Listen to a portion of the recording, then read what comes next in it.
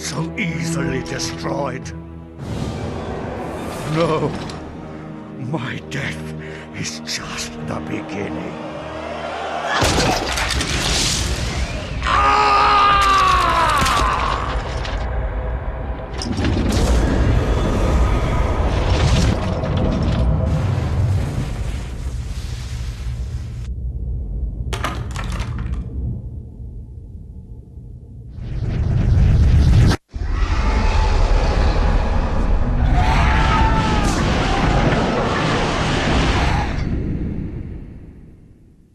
What have I done?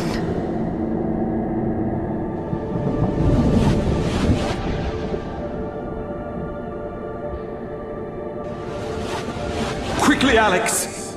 We must find this creature! It cannot be allowed to remain in this universe!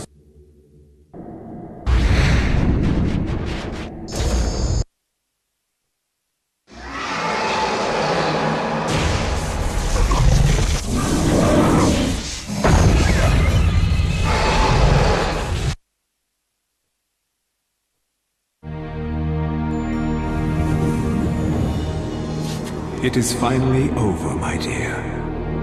The Ancients' plans are finished. For now, at least. You have proved to be an incredibly courageous young woman. Your mother and father would have been proud of you, just as I am. I'm sorry it had to be like this. It's not quite the inheritance I had in mind for you, but there was so little time, and so much to do. Goodbye, Alex. I will miss you.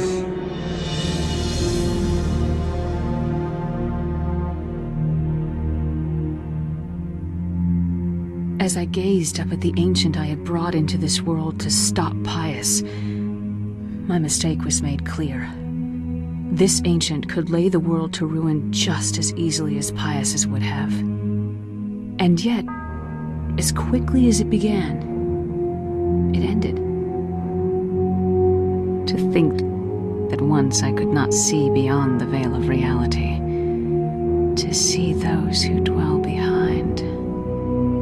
I was once a fool.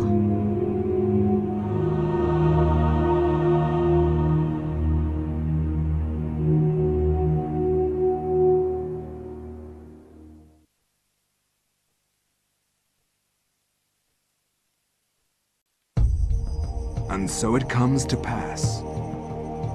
Of the three ancients, there is nothing. The mighty chattur'gha has obliterated the insanity of Xel'lotath. The madness of Xel'lotath has overcome the power of Ulyaoth. The boundless Ulyaoth has decimated the power of chattur'gha. All at once, separate and simultaneous. For the universe is made of many time streams, many possibilities, all in harmonious synchronicity. Only Mantarok remains, slowly dying.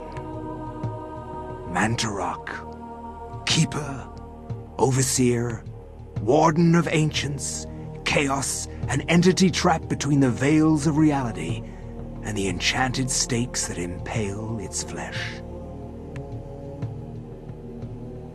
Unable to rally its guardians, it could rely only on its subtle manipulations of the Roivas family to destroy its enemies.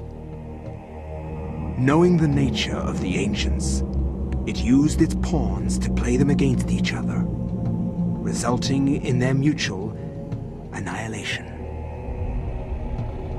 Now it will languish forever, festering in its tomb, plotting